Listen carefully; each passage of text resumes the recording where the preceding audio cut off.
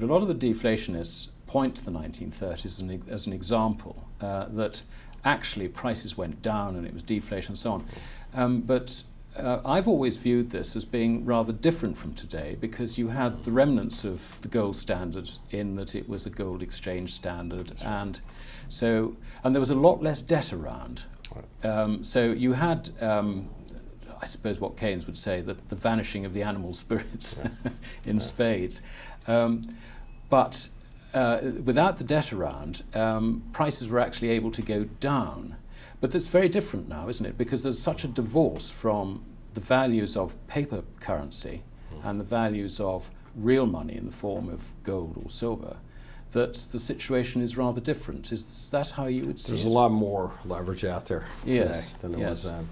The problem you have right now is that while in the 30s you did have a deflationary monetary implosion from the collapse of the money multiplier because of the bank runs. And the bank runs weren't just in America, they were worldwide. And the reason for those banks failing at that time, of course, I've argued, is a smooth tariff that just sabotaged the whole world trading system, which then brought down the banking system, which then tells us the fundamental problem is central banking in America as well as in Europe. And central banks were not able to stabilize that money multiplier, given that kind of hard, real shock on the trade sector. And so what I think is different today, I do think is different. I mean, here you have Ben Bernanke at the Federal Reserve, who's a student of the Great Depression. I cite some of his work. And the reality is that the central banking structure has given us a point where if you have another contagion, another collapse, it could be horrendous, and we know that. My only point is, why are we in a central banking structure? Why do we put ourselves vulnerable to these hard exogenous shocks? And part of our shocks can be legislatively induced, it could be monetarily induced. And either way, it still shows up in the same thing. So I'm very pessimistic, extraordinarily pessimistic over the next 10 to 15 years. I see real rigidities. We have it in our, Chairman Bernanke even made this point. There's only so much monetary policy can do. He's got his foot on the accelerator at warp speed at this point. The unemployment rate is not coming down. No. But we also have 99 weeks of unemployment compensation. And we have the president wanting to extend it another year. Now, we know that the more you replace the wage and the replacement rate, the longer the duration of unemployment. And now we're having durations of unemployment vastly longer than in the Great Depression on the labor market. They can monetize all they want all day long. That wage is not coming down to a full employment level. And so I always like to say there is some rigidities in that system, but it's not for the reasons Keynes would say.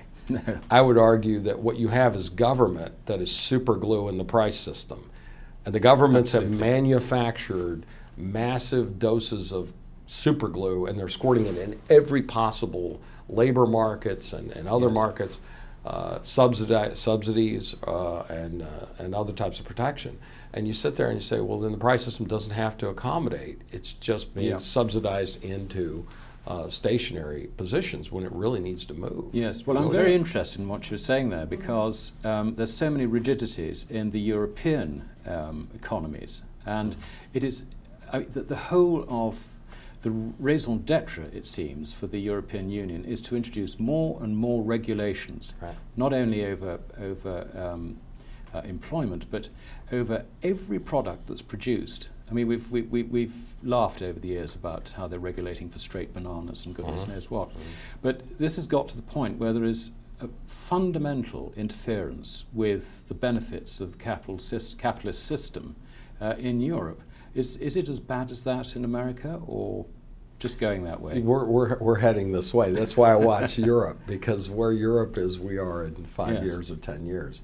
You know, when they started the European Union and so forth, and there was this great hope of lowering tariffs and freeing commerce and so forth, until politics, which naturally gets involved in this. We don't have economists running the show. We don't have philosopher kings running the show.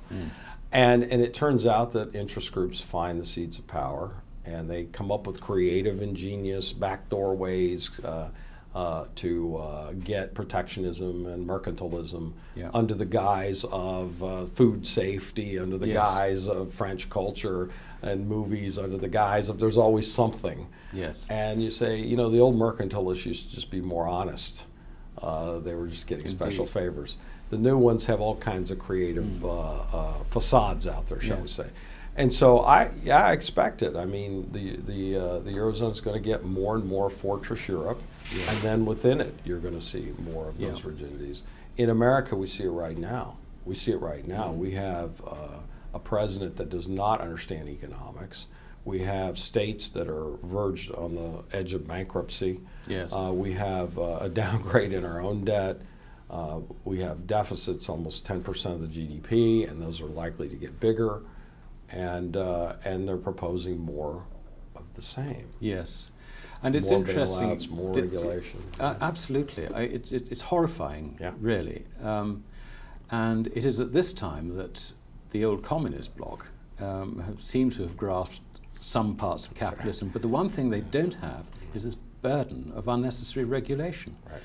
And it makes it a lot easier, I think, for businesses, both in Europe and in America, to relocate their manufacturing to those areas where some of the means of production, whether it's particularly labor, and the time taken to build a factory and get it up and running is a lot shorter. It's just so much easier to do business. Is this something that you think is a major part of the problem? Exactly. In America, the cost to comply with federal regulations in the United States, in fact, I gave this lecture yesterday in one of my classes, $1.8 trillion. Really? $1.8 trillion compliance cost with federal regulations. Now, this does not include state regulations, city regulations, county regulations, all of the 50 states with their own mandates and rules and so forth. So you look at $1.8 trillion, that's a hidden tax. Yes, of course. As Richard Posner taught us back in the early 70s, regulations is a substitute for taxation. And it's a subtle, indirect, hidden tax, but it has the exact same distributional effects. Yes. It's the same burdens, the same depressants on economic activity. So you look at this, and when you actually break these numbers down, for a small business of 20 or less employees, it's over $10,500 per employee per year to comply with federal regulations. Really? $10,500 per employee for every employee in a firm under 20 employees every year to comply with federal regulations. So you look at this and you say, well, this is going to have absolutely disastrous effects on the labor market. Yes. And that was based on 2009 data. Yeah. So this doesn't include all the regulations they're writing at this point for financial regulations, healthcare regulations, and all this. That's still to come down the pike. So there's enormous uncertainty of how much this bill is going to be.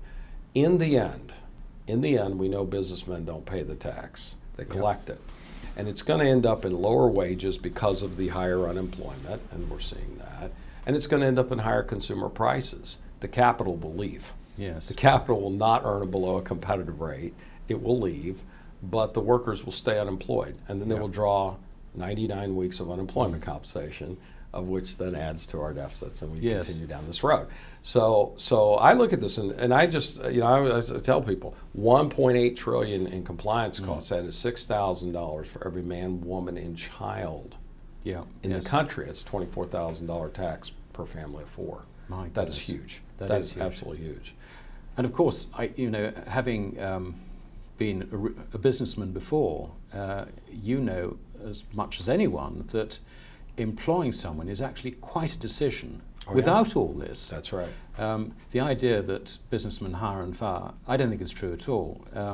Really, when they hire someone, they want to hire someone because they want to increase their business. That's right. And they need people to help them do it. And it's a very personal relationship, really, between the employer and the employee.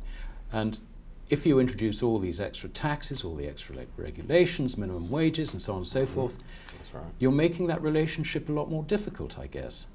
That's exactly right.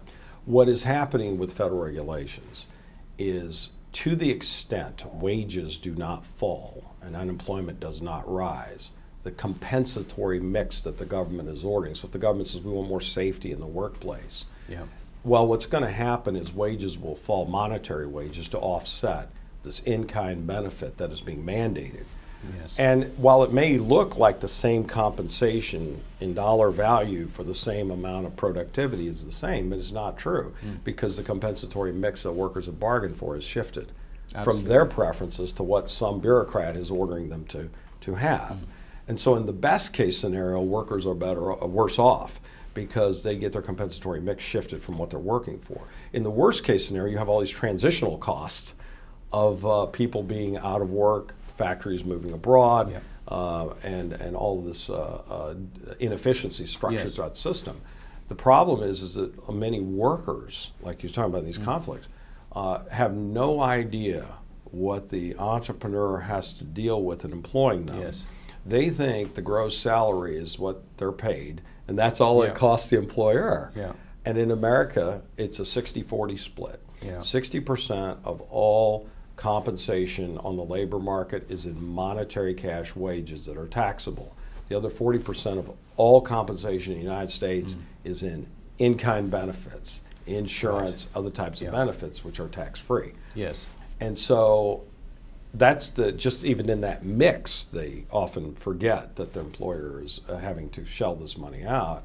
And then when you add the regulatory costs on top of that to comply with EPA and OSHA and other regulations, they have no clue of what it costs to employ them. There's a disconnect there. The entrepreneur knows, but the employee doesn't know.